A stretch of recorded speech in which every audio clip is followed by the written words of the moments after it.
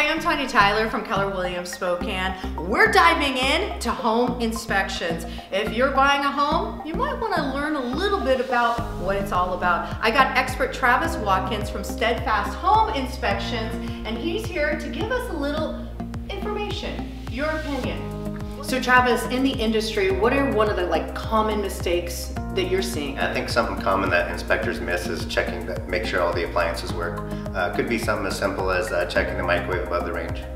Another thing would be the attic space and the crawl spaces. They're hard to get to areas, they're dirty. They don't want to access them, so they get skipped.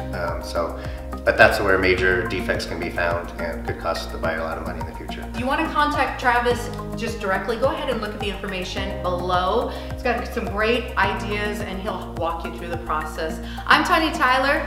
This is Tanya Talks.